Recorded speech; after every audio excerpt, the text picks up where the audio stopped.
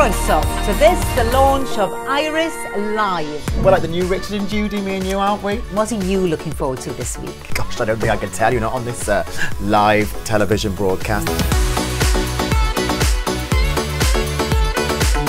Oh, and that singer, Anne Harrod. Things I'd let him do to me.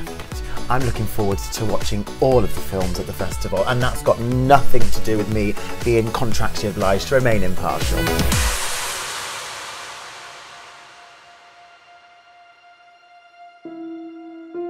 The special thing about Iris is what it does in terms of pushing boundaries and giving a platform to different voices from all over the world. As a Cardiffian, just so proud that our capital city gets to host such an amazing event. It was a real vintage year, 2019, a great year. We've had some brilliant films. It's been really good talking to lots of different people and meeting a lot of the different people because all of the organisers are really interested and they're really passionate about the festival.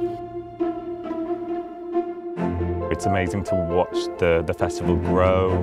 It's definitely reaching a younger audience, it seems, which is fantastic, and I think what the festival needs. And it's just nice to know that it's doing well and that the public in Cardiff responds so well to it.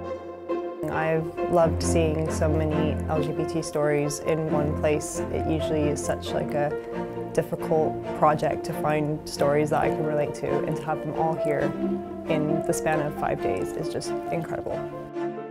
It seems to be a really great festival. Everyone's very friendly. It seems to be a really close family, a good community where everyone's welcome.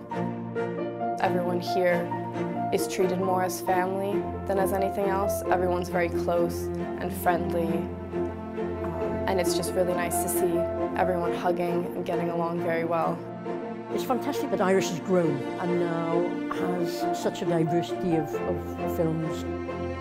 What makes Iris different from the other festivals is that it's a smaller city, and therefore you kind of get to know a lot of people in a short amount of time just because it's small and intimate, and I really like that about Iris.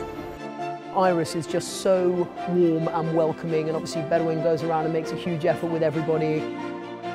We need to have a word with Iris because I think they're taking this saving money a bit too far.